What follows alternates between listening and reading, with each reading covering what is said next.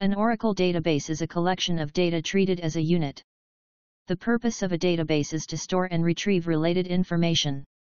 A database server is the key to solving the problems of information management. In this tutorial, we'll show you the primary components of a database. Oracle Server consists of disk and memory. We'll discuss in detail in the next slides. As we said, two main components of an Oracle Server is an instance, SGA/PGA, and database disk.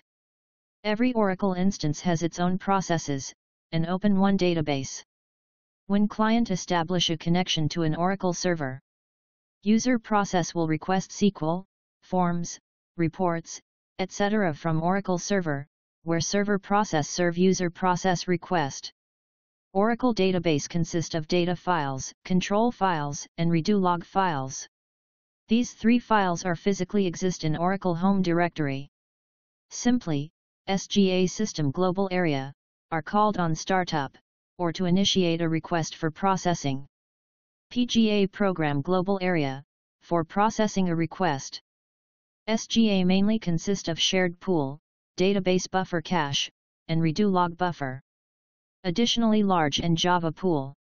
System Global Area size is dynamic and can be set during the installation, and changed later on.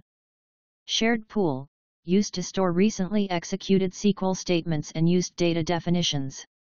In flow of execution, shared pool looks for a cached plan to execute an SQL statement, or PL/SQL blocks.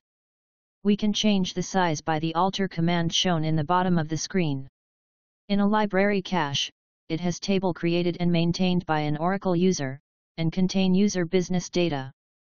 In a data dictionary cache, it has table created and maintained by an Oracle server, and contain information about database.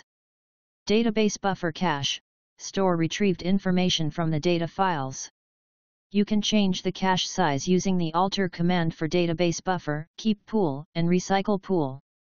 Redo log buffer, used to recover changes, by storing entries. Large pool is in System Global Area. Used for session memory, input-output processes, ARCn operations, and parallel executions. Java pool, used to serve Java commands. PGA, Program Global Area, used to process requests, it has reserved memory for each user connected. When done, the process must be terminated to avoid any deadlock on a database. User process, is when requesting a connection. Server process, when a session is established. Background process, when instance is started and ready for processing requests.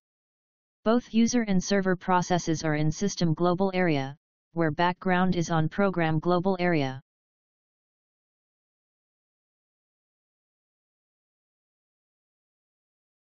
Here are the mandatory background processes, let's discuss them in details. Database writer, updates the CKPT, checkpoints in the redo log file, whenever the database writer, writes on a data file. Log writer, writes what's on redo log buffer cache, into the redo log file. Log writer, writes at commit, when 1/3 of redo log buffer cache is full, and before database writer writes any dirty buffer on data file.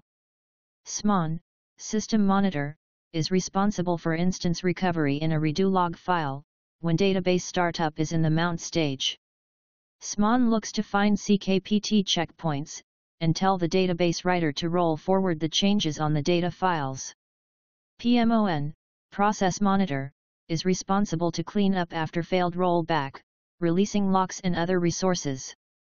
CKPT, checkpoints, it's a location in a redo log file, it has entries from where to start recovery, and its information is stored in a control file. Archiver, it's an optional background process, when enabled will archive online redo log files. Database consist of one or more table spaces. Tablespace consist of one or more data files. Data file consist of one or more segments. Segment consist of one or more extents. Extent consist of one or more data blocks. Oracle data blocks is one or more OS blocks. Thanks for watching, please subscribe and share. See you in the next lecture.